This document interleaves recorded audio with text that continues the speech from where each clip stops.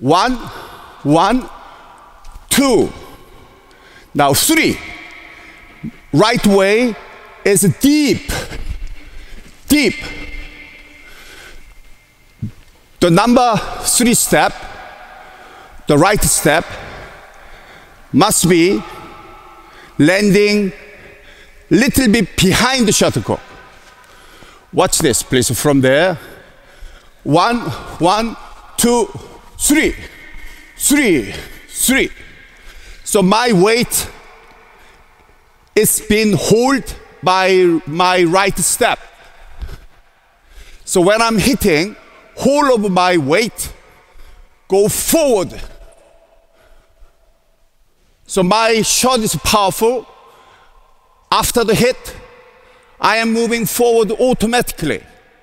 So my ready for the next shot will be much quicker. The wrong way, watch. Making number 3, the right step, small. And then using the landing left step, big, to compensate it. And then this player left out. After he hits such way, to come back 2-3 times slower. May not able to get to the shuttlecock to over there. Wrong way. 1, 1, 2, 3, 4. From there, 1, 1, 2, small. 3, small. 4, big. Like that. From there, 1, 1, 2, 3, 4. Moving forward, compare. 1, 1, 2, 3, 4, 5, 6, 7. So this number 3 step has to be bigger, deeper.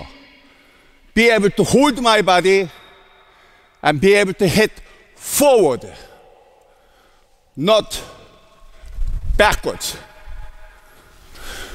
At number 3 step, the right way. Even 0.1 point, 0.2 seconds, you must stop. 1, 1, 2, 3, 3, 4. Not passing. 1, 1, 2, 3, 4. When you stop, you are holding the shuttlecock, which means you are holding your opponent too. So this is the right way. 1, 1, 2, 3, 3, 4. This is the wrong way. 1, 1, 2, 3, 4.